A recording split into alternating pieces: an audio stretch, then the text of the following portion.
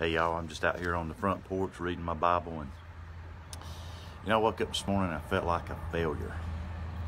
Just reminded of all the times I've let people down, let myself down, let my family down, let God down. And that's why I'm having this pity party out here. Just opened up the Word of God, and I was reading in Hebrews 11, it's a chapter of faith. And it talks about the ones that made such an impact in the world. It talks about through their faith they subdued kingdoms, they quenched the fires, women had their dead raised. It goes on to say they were mocked and they were scourged, they were imprisoned, they were sawn asunder.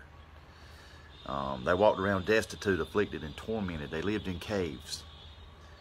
But then it says in verse 38, of whom the world was not worthy.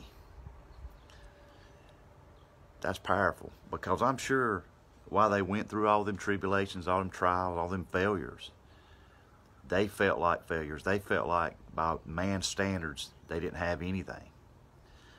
But by God's standards, the world was not worthy of them. Why is that? Because in the next chapter it goes on to say, Jesus is the author and finisher of our faith. See, God doesn't look at you and me as a failure.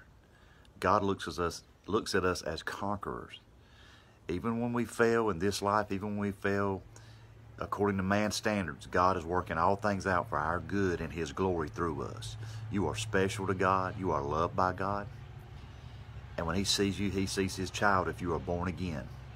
And you are not a failure. You are a work in progress. And one day when you leave this place, you're going to stand in His glory. And you're going to be like Christ, because you'll see Him as He is.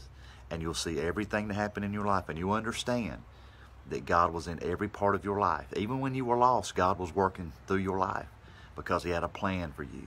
And when you came to the knowledge of the truth and received Christ by believing on Jesus and being born again, He died on the cross, He shed His blood, He rose again the third day. You received that. Nothing can separate you from His love. Nothing can take that away from you. Nothing can stop God from working through your life and making you who He wants you to be. You can't even stop Him, because you're not in control. Jesus is the author. He writes it, and He's the finisher. He closes the chapter of your faith. Let the words of our mouth, the meditation of our hearts be acceptable in His sight. O Lord, our strength and our Redeemer, in Jesus' name, amen.